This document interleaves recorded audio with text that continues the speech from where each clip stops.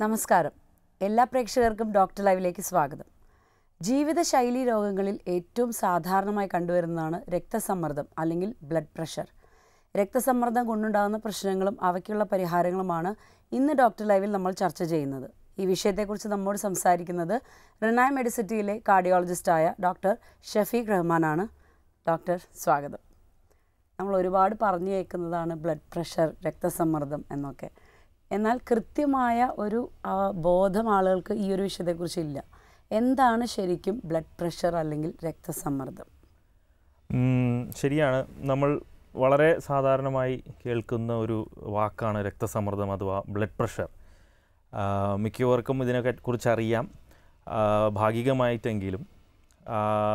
ഹൃദയം വർക്ക് ചെയ്യുന്നതിൻ്റെ ഒരു ഭവിഷ്യത്താണ് ബ്ലഡ് പ്രഷർ എന്ന് പറയുന്നത്. അതുകൊണ്ട് തന്നെ എല്ലാവർക്കും ബ്ലഡ് പ്രഷർ ആവശ്യമാണ്. അതിൽ ബ്ലഡ് പ്രഷർ കൂടുമ്പോഴും വളരെ വിരളമായി കുറയുമ്പോഴാണ് ഒരു അസുഖമായി അത് മാറുന്നത്.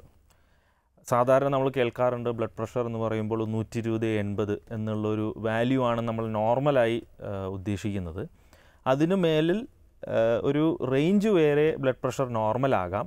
പക്ഷേ അതിന് ആ റേഞ്ച് കഴിഞ്ഞാൽ ബ്ലഡ് പ്രഷർ അസുഖമായി മാറുകയാണ്. ഓക്കെ, ഈ ബ്ലഡ് പ്രഷർ എപ്പോഴാണ് ഒരു ഹൈ ബ്ലഡ് പ്രഷറായി മാറുന്നത്? ഏത് റേഞ്ച് കഴിഞ്ഞ് മുകളിലേക്ക് പോകുമ്പോഴാണ്?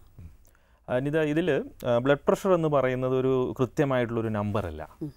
ഞാൻ നേരത്തെ സൂചിപ്പിച്ച പോലെ ഇപ്പോൾ ഒരാളുടെ ബ്ലഡ് പ്രഷർ നമ്മളിപ്പോൾ എൻ്റെ ബ്ലഡ് പ്രഷർ ഇപ്പോൾ എടുക്കുകയാണെങ്കിൽ അതിലൊരു വാല്യൂ ആയിരിക്കും. ഞാൻ നടന്നുപോയി അടുത്ത റൂമിൽ പോയി ഇരിക്കുകയാണെങ്കിൽ അത് മറ്റൊരു വാല്യൂ ആയിരിക്കും.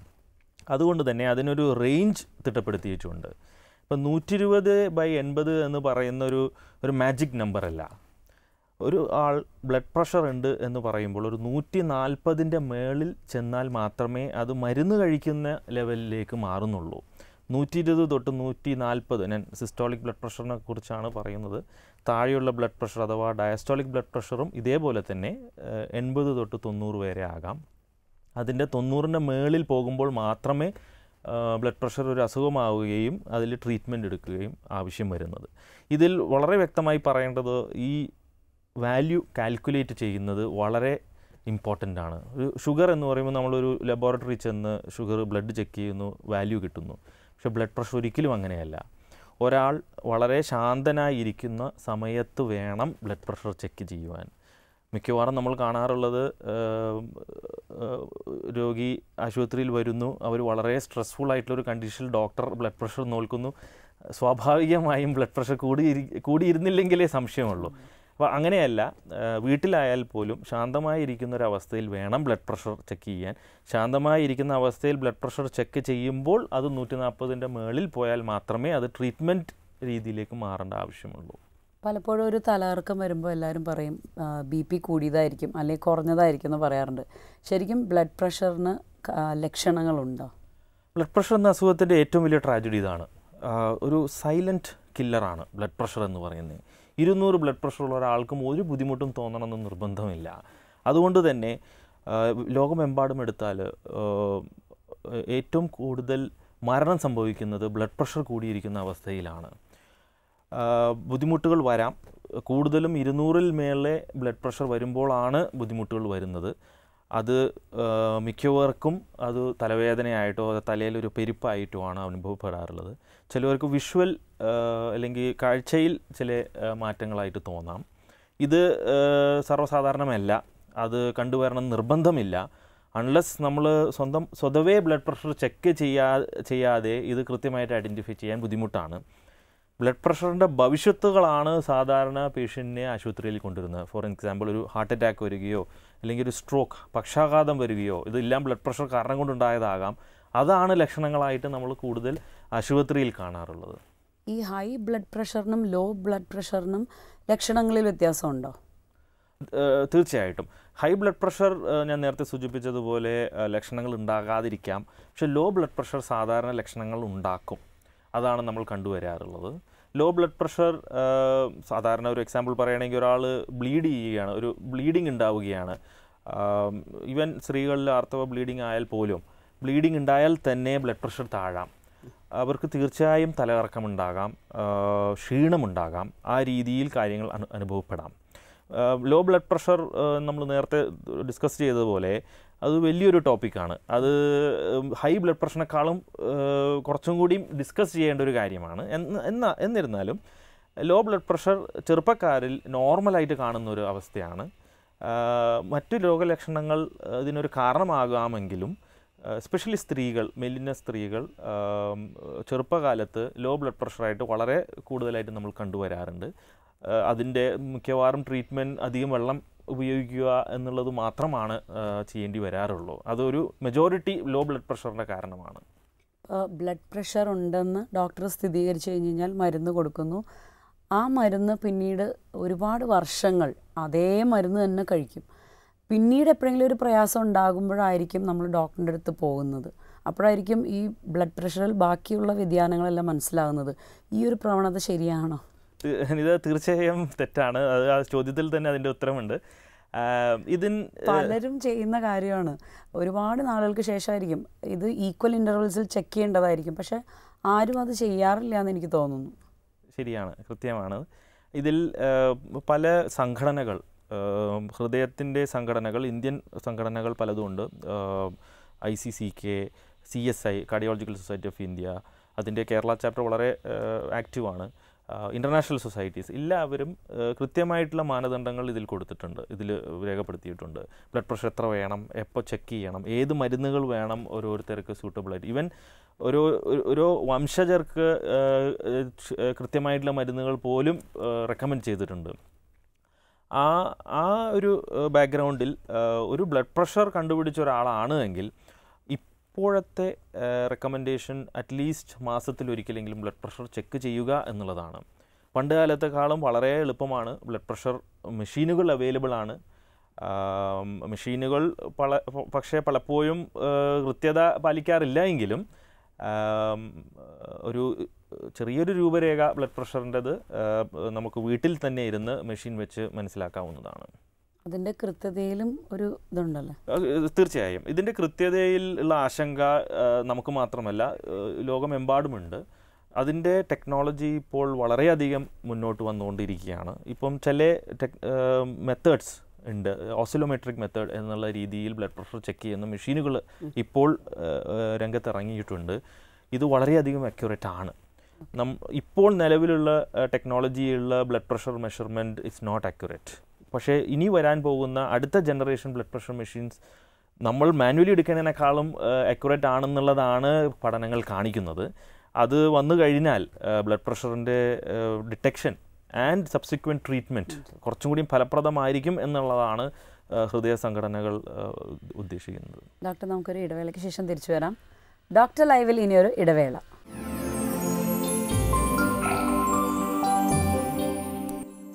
ഡോക്ടർ ലൈവിലേക്ക് വീണ്ടും സ്വാഗതം. ഡോക്ടർ, ഈ ബ്ലഡ് പ്രഷർ കൂടുതലായിട്ട് കാണാൻ സാധ്യതയുള്ളവർ, ഉണ്ടാകാൻ സാധ്യതയുള്ള ആരൊക്കെയാണ്? അതൊരു വിചിത്രമായ ചോദ്യമാണ്. കാരണം ഇത് കാലഘട്ടം അനുസരിച്ച് മാറിക്കൊണ്ടിരിക്കുകയാണ്. ഇപ്പം ഞാൻ മെഡിക്കൽ കോളേജിൽ പഠിക്കുന്ന സമയത്ത് കേട്ടിട്ടുള്ളത് പ്രായമായ 50 വയസ്സിന് ശേഷമുള്ള ആൾക്കാരാണ്. പക്ഷേ ഞാൻ പ്രാക്ടീസിൽ വരുന്ന സമയത്ത് അത് 40 വയസ്സുകാരിലാണ് കൂടുതലും കണ്ടുവന്ന് തുടങ്ങിയിട്ടുള്ളത്.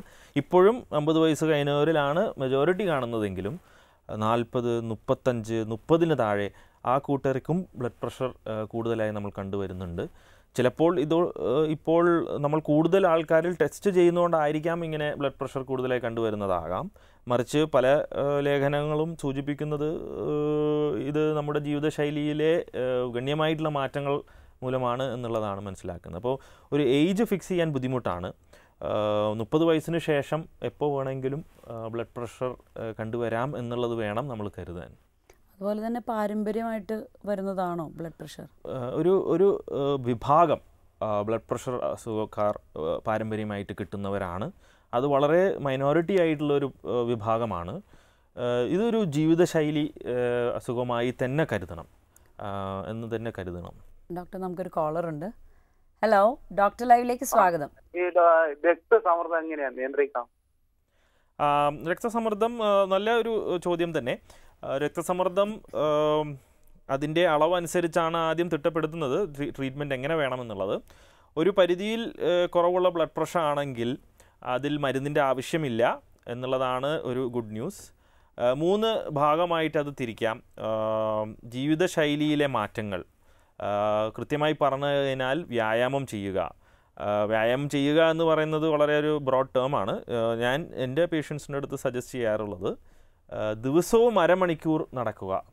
അത് കഴിയുന്നില്ല എങ്കിൽ 1.5 45 മിനിറ്റ് നടക്കുക. ഇതാണ് ഒരു വസ്തുത. രണ്ടാമത് ഏറ്റവും പ്രധാനപ്പെട്ടിട്ടുള്ളത് ഭക്ഷണത്തിൽ ഉപ്പിൻ്റെ അളവ് കുറയ്ക്കുക. ചില പഠനങ്ങൾ പറയുന്നത് 5 വയസ്സ് തൊട്ട് ഉപ്പ് കൂടുതൽ കഴിക്കുന്നവരിൽ ബ്ലഡ് പ്രഷർ കൂടുതൽ കണ്ടുവരുന്നു എന്നുള്ളതാണ്. അപ്പോൾ എപ്പോൾ തൊട്ട് നിങ്ങൾക്ക് ബ്ലഡ് പ്രഷർ ഇല്ലെങ്കിൽ പോലും ഭക്ഷണത്തിലെ ഉപ്പിൻ്റെ അളവ് നിയന്ത്രിക്കുക വളരെ പ്രധാനപ്പെട്ട ഒരു കാര്യമാണ്. അതിലും കണക്ക് ഞാൻ പറയാം. 1 ടീസ്പൂൺ ഉപ്പേ ഒരു ദിവസത്തേക്ക് അലൗഡ് ഉള്ളൂ. അതിൽ പല ഉപ്പുകളെ പറ്റി പരാമർശങ്ങളുണ്ട്. അതിൽ ഒരു കൃത്യമായിട്ടുള്ളൊരു ജ്ഞാനമില്ല. അതുകൊണ്ട് തന്നെ എന്തുപ്പായാലോ സാധാരണ കോമൺ സോൾട്ട്, മാർക്കറ്റിൽ കിട്ടുന്ന കോമൺ സോൾട്ട് ആണെങ്കിലോ 1 ടീസ്പൂണിന് മുകളിൽ പോകരുത്. മൂന്നാമത്തെ ഒരു പ്രധാന കാര്യം, നമ്മൾ ജീവിതശൈലിയിൽ തന്നെ ഒരു കാര്യം കണ്ടിട്ടുള്ളത് ശരീരത്തിനോടുള്ള റെസ്റ്റ്. അത് കൃത്യമായി പറയണേ ഉറക്കം. ഒരു മനുഷ്യൻ ശരാശരി 6 മണിക്കൂറെങ്കിലും ഉറങ്ങിയിരിക്കണം. പകൽ സമയത്ത് 6 മണിക്കൂർ ഉറങ്ങാൻ സാധ്യമല്ല എന്ന് ഞാൻ വിശ്വസിക്കുന്നു. അതുകൊണ്ട് രാത്രിയിൽ 6 മണിക്കൂറുള്ള കണ്ടിന്യൂസ് സ്ലീപ്പ് അത് വളരെ ഇമ്പോർട്ടൻ്റ് ആണ്. അങ്ങനത്തെ ഒരു റെസ്റ്റഡ് ശരീരമാണെങ്കിൽ ബ്ലഡ് പ്രഷർ വരാനുള്ള പ്രവണത പിന്നെയും കുറയാം. സ്ട്രെസ്സ് കുറയ്ക്കുക. ഒരു ജോലിപരമായിട്ടുള്ള സ്ട്രെസ്സ് നമുക്ക് ചിലപ്പോൾ ഒഴിവാക്കാൻ പറ്റിയില്ല എന്ന് കഴിയാം. പക്ഷേ രാത്രിയിൽ ഉറക്കം എത്ര സ്ട്രെസ്സ് ഉണ്ടെങ്കിലും ഒരു 6 മണിക്കൂർ നമുക്ക് ഉറങ്ങാൻ കഴിഞ്ഞാൽ ആ സ്ട്രെസ്സ് ആ ബോഡി ഹാൻഡിൽ ചെയ്യാൻ കേപ്പബിൾ ആകും. ഇതാണ് ആദ്യത്തെ ശ്രമം. അറ്റ്ലീസ്റ്റ് 3 മാസമെങ്കിലും ഈ രീതിയിലുള്ള ട്രീറ്റ്മെൻറ്റ് ശ്രമിച്ചു നോക്കണം. അതിനുശേഷം മാത്രമേ മരുന്ന് തുടങ്ങേണ്ട ആവശ്യമുള്ളൂ. പക്ഷേ വളരെ ഹൈ ബ്ലഡ് പ്രഷർ ആണെങ്കിൽ ഇങ്ങനെ ചെയ്യാൻ പറ്റില്ല. വളരെ high blood pressure like 200 above blood pressure ഉണ്ടെങ്കിൽ അതൊരു എമർജൻസിയാണ്, മെഡിക്കൽ എമർജൻസിയാണ്. അങ്ങനെയുള്ളവരെ ആശുപത്രിയിൽ അഡ്മിറ്റ് ചെയ്ത് അതിന് രീതിയിലുള്ള ട്രീറ്റ്മെൻറ്റ് എടുക്കണം. ഡോക്ടർ, നമുക്ക് മറ്റൊരു കോളർ കൂടിയുണ്ട്. ഹലോ, ഡോക്ടർ ലൈവിലേക്ക് സ്വാഗതം. ആരാ വിളിക്കുന്നത്? ഹലോ, ഞാൻ അങ്കമാലിയിൽ നിന്ന് നാദിരയാണേ. ഓക്കെ, ഡോക്ടറോട് സംസാരിച്ചോളൂ. പറയൂ നാദിര. സാർ, ഞാൻ എൻ്റെ ഹസ്ബൻഡിന് വേണ്ടിയാണ് സംസാരിക്കുന്നത്. അദ്ദേഹം നല്ലൊരു മദ്യപാനിയായിരുന്നു. ഇപ്പം മദ്യപാനം നിർത്തി. പുള്ളി ഇപ്പം 2 മാസമായി മദ്യപാനം നിർത്തിയപ്പോൾ ഞങ്ങള് മൂവാറ്റുപുഴ നിർമ്മലയില് ഒരു ചികിത്സയിലാണ് മദ്യപാനം നിർത്താൻ വേണ്ടി. അപ്പൊ അത് നിർത്തി, കുഴപ്പമൊന്നുമില്ല. ഇപ്പൊ ആൾക്ക് ഈ 2 മാസം കൊണ്ട് 58 കിലോ ഉണ്ടായുള്ള ആള് ഈ 2 മാസം കൊണ്ട് 73 കിലോ ആയി. പെട്ടെന്ന് വെയിറ്റും കൂടി, വയറും ഒക്കെ ശരിക്ക് ചാടിയിട്ടുണ്ട്. നടക്കുമ്പോഴൊക്കെ നല്ല അണപ്പുണ്ട് ആൾക്ക്. അപ്പം നെഞ്ചിന്റെ സൈഡിൽ ചെറിയൊരു വേദന പോലെ 2 ദിവസം തോന്നിയെന്ന് പറയുന്നുണ്ട്. അപ്പൊ നടക്കുമ്പോൾ ഭയങ്കര അണപ്പാണ്. അതുകൊണ്ട് എന്തെങ്കിലും പ്രശ്നം ഉണ്ടോ എന്ന് അറിയാനായിട്ട് ഞാൻ വിളിച്ചതാണ്. ഹാർട്ട് സംബന്ധമായ എന്തെങ്കിലും പ്രശ്നം ആയിരിക്കുമോ എന്ന് അറിയാൻ വേണ്ടി. നാദിര പറഞ്ഞ വിഷയം ഒരു ശരാശരി ഒരു 15-20 കിലോ 2 മാസം കൊണ്ട് കൂടിയൊരു വിഷയമാണ് ആൾ പറയുന്നത്. നമ്മൾ സംസാരിച്ച വിഷയത്തിൽ നിന്ന് വ്യത്യസ്തമാണ്. എന്നാലും മദ്യപാനികളിൽ ഭക്ഷണത്തിൻ്റെ അളവ് കുറവാകും എന്നുള്ളത് നമുക്കറിയാം. അവർ മദ്യപിച്ച് കഴിഞ്ഞാൽ ഭക്ഷണം കഴിക്കാറില്ല. അപ്പോൾ മദ്യപാനം നിർത്തുന്നത് തന്നെ വിശപ്പ് കൂടുതൽ വരാനും അതിന് അനുസരിച്ചിട്ട് അവർ ഭക്ഷണം കൂടുതൽ കഴിച്ചതാകാം. പക്ഷെ എന്നാലും 15 കിലോ കൂടി നിൽക്കുന്നത് അത്ര ഒരു നോർമലായി തോന്നുന്നില്ല. അതിന് തക്കതായ ടെസ്റ്റുകൾ ചെയ്ത് നോക്കണം. ഇപ്പം പല കാരണങ്ങളാകാം. തൈറോയിഡ് ഒരു റീസൺ ആകാം. ഒരു ഫിസീഷ്യൻ മുഖേന അത് ചെക്ക് ചെയ്ത് അത് എന്തുകൊണ്ടാണ് ഇങ്ങനെ ഉണ്ടായിട്ടുണ്ട് എന്നുള്ളത് നോക്കണം. ചിലപ്പോൾ ഒരു എൻഡോക്രിനോളജിസ്റ്റിൻ്റെ ആവശ്യവും വന്നേക്കാം. നടക്കുമ്പോഴുള്ള കിതപ്പ് ഈ ഒരു പശ്ചാത്തലത്തിൽ എനിക്ക് മനസ്സിലാവുന്നത് വെയിറ്റ് കൂടിയതിൻ്റെ തന്നെ ആകാനാണ് സാധ്യത. ഒരു മെലിഞ്ഞിരിക്കുന്ന ഒരാളിൻ്റെ ഡിമാൻഡ്, ഓക്സിജൻ്റെ ഡിമാൻഡ് കുറവാണ്, ബ്ലഡ് സപ്ലൈയുടെ ഡിമാൻഡ് കുറവാണ്. ഒരു വണ്ണം വെച്ച ആൾക്ക് ഡെഫിനറ്റ്ലി അത് ആവശ്യം കൂടുതലാണ്. അതിനനുസൃതമായിട്ടുള്ള ശ്വാസകോശത്തിനോ ഹൃദയത്തിനോ അത് സപ്ലൈ ചെയ്യാനുള്ള ടൈം കിട്ടിയിട്ടുണ്ടാവില്ല. അത് കണ്ടീഷൻഡ് ആവാനുള്ള സമയം കിട്ടി കാണില്ല. അതുകൊണ്ടായിരിക്കാം ഇത് ഉണ്ടായിട്ടുള്ളത് എന്ന് നമുക്ക് ആലോചിക്കാം. ഇതൊരു ഫോൺ സംഭാഷണത്തിൽ കൂടെ പരിഹരിക്കാവുന്ന ഒരു വിഷയമാണെന്ന് എനിക്ക് തോന്നുന്നില്ല. കൃത്യമായി ഐ തിങ്ക് നിർമ്മല ഹോസ്പിറ്റലിൽ തന്നെ ഫിസീഷ്യനെ കണ്ട് ഇതിന് ആ ഒരു ചിട്ടയായ രീതിയിലുള്ള ചെക്കപ്പ് ചെയ്ത് അമിതവണ്ണം ഇപ്പോൾ കൂടിയത് തന്നെ ആകാം, അതൊരു നിസ്സാരമായ വിഷയമാണ്. അത് വണ്ണം കുറച്ചാൽ ശരിയാകുമെന്ന് നമുക്ക് പ്രത്യാശിക്കാം. എന്നാൽ പോലും ഒരു കാര്യത്തിലും നമ്മൾ കൃത്യമായിട്ടുള്ളൊരു ചെക്കപ്പ് ചെയ്യാണ്ട് ഒരു ഫൈനൽ ഒപ്പീനിയൻ പറയുന്നത് ശരിയല്ല. ഡോക്ടർ, നമുക്കൊരു ഇടവേളയ്ക്ക് ശേഷം തിരിച്ചു വരാം. ഡോക്ടർ ലൈവിൽ ഇനിയൊരു ഇടവേള.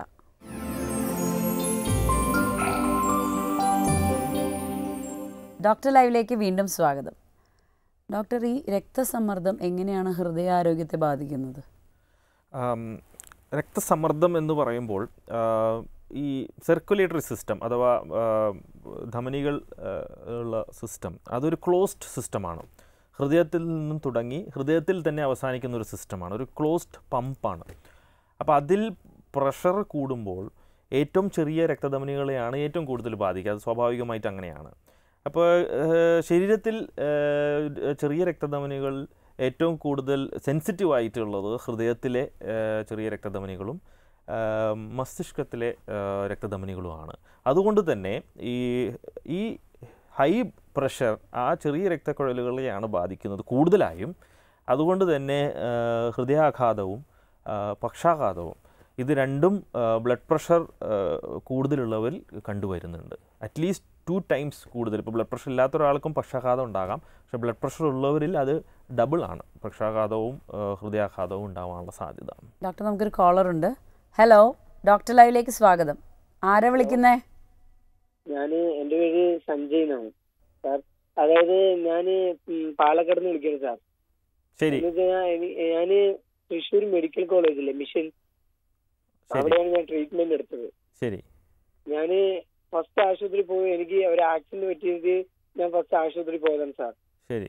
അപ്പോഴാണ് കാലിന് നല്ല നീർക്കെട്ടുണ്ടായിരുന്നു. കാലിന് നടക്കാനും കൂടി പറ്റിയില്ല. അപ്പൊ ഞാൻ ആശുപത്രി പോയപ്പോ അവിടെ ഒരു ഡോക്ടർ ഉണ്ടായിരുന്നു, ഗിൽവാസ് ഡോക്ടർ. ആളെ എന്നെ മൊത്തത്തിലൊന്ന് ചെക്ക് ചെയ്തിട്ട് അപ്പോഴാണ് പറയേണ്ടത് ഹാർട്ടില് ചെറിയൊരു ഹോൾ ഉണ്ടെന്ന് പറഞ്ഞത്. ശരി, മനസ്സിലായി. അതിനുശേഷം എന്നെ അവിടുന്ന് ഈ ആന്റിബയോട്ടിക് എടുത്തിട്ടുണ്ടായിരുന്നു. 148 ദിവസം, ഒരു ദിവസം 4 എണ്ണം വെച്ചിട്ട് 48 ദിവസത്തേക്ക് എടുത്തിട്ടുണ്ടായിരുന്നു. മനസ്സിലായി. ഞാനിപ്പോ ട്രീറ്റ്മെന്റ് കഴിഞ്ഞ് വന്നു സാർ. ഇപ്പോ സാറ് ഇപ്പോ ഒരു ആന്റിബയോട്ടിക് ഒരു ഗുളിക കഴിക്കുന്നുണ്ട്. ശരി. അപ്പൊ അതിന് അതായത് നമ്മൾ ഈ അസുഖത്തിന് നമ്മൾ എന്തൊക്കെ കഴിക്കാൻ പാടും എന്തൊക്കെ കഴിക്കാൻ പാടില്ല എന്ന് അറിയാൻ വേണ്ടി വിളിച്ചതാണ് സാർ. ഇത് ജന്മനാലെ ലഭിച്ചിട്ടുള്ള ഒരു അസുഖമായിട്ടാണ് മനസ്സിലാവുന്നത്. ഹൃദയത്തിൽ ഒരു സുഷിരമുള്ള രീതിയിലാണ് പറയുന്നത്. കൂടാണ്ട് ആ സുഷിരത്തിൻ്റെ ഭാഗത്ത് എവിടെയോ ഒരു ഇൻഫെക്ഷൻ വന്നിട്ടുണ്ട്. ഹൃദയത്തിൻ്റെ അകത്ത് ഇൻഫെക്ഷൻ വരുമ്പോൾ അത് ആൻറ്റിബയോട്ടിക് 1 മാസം 1.5 മാസം വരെ ഉപയോഗിക്കേണ്ട ഒരു അവസ്ഥ വരാറുണ്ട്. ഭക്ഷണരീതി ക്രമീകരണം ഈ ഒരു അസുഖത്തിൽ കാര്യമായിട്ട് പറയാനില്ല. ഇതിൽ കൂടുതലും സർജിക്കൽ ട്രീറ്റ്മെൻ്റ് ആയിരിക്കും ആൾക്ക് ഉപകരിക്കുക. ഒരു ഇൻഫെക്ഷൻ കഴിഞ്ഞ ഉടനെ സർജറി ചെയ്യുന്നത് ചിലപ്പോൾ സാധിച്ചില്ല എന്ന് വരും. അപ്പോൾ അത് ആ ഒരു രീതിയിലുള്ള ട്രീറ്റ്മെൻറ്റാണ് ആൾക്ക് ഉപകരിക്കുക. സർജറിനോട് മാച്ച് ചെയ്യാത്തൊരു വിഷയമാണെങ്കിൽ മരുന്ന് ഉപയോഗിച്ചും ഇതിന് ട്രീറ്റ് ചെയ്യാം. സ്ട്രക്ചറൽ ഹാർട്ട് ഡിസീസ് ആ ഒരു വിഭാഗത്തിൽപ്പെട്ട അസുഖമാണത്. ചിലത് കീ ഹോൾ വഴി നമുക്ക് ഡിവൈസസ് വെച്ച് ട്രീറ്റ് ചെയ്യാവുന്ന, ചില സർജറി ഒഴിവാക്കി ചെയ്യാവുന്ന ടൈപ്പ് ഓഫ് ഡിസീസസും ഉണ്ട്. ഭക്ഷണ ക്രമീകരണം ചിലവരിൽ അധികം വെള്ളം ഉപയോഗിക്കൽ നിക്ഷിപ്തമാകാം. വെള്ളം ഉപയോഗിക്കലും ഉപ്പ് ഉപയോഗിക്കലും, ഉപ്പ് കഴിച്ചാൽ വെള്ളം കൂടുതൽ ഉപയോഗിക്കാനുള്ള സാധ്യത ഉള്ളതുകൊണ്ട് ഭക്ഷണത്തിൽ ഉപ്പിൻ്റെ അളവും വെള്ളവും അധികം അന്ന് ഇതിലും കണക്ക് ഞാൻ പറയുന്നതായിരിക്കും നല്ലത്. ഒരു 1 ലിറ്റർ 200 ml കൂടുതലൊന്നും ചില അസുഖങ്ങളിൽ കഴിക്കാൻ പാടില്ല എന്നുള്ള നിബന്ധനയുണ്ട്. ഡോക്ടർ, നമ്മുടെ സമയം ഇവിടെ അവസാനിക്കുകയാണ്. ഇത്രയും നേരം ഞങ്ങളോട് സംസാരിച്ചതിന് ഒരുപാട് നന്ദി. ഡോക്ടർ ലൈവ് ഇവിടെ പൂർണ്ണമാകുന്നു. മറ്റൊരു ചർച്ചാ വിഷയമായി വീണ്ടും കാണാം.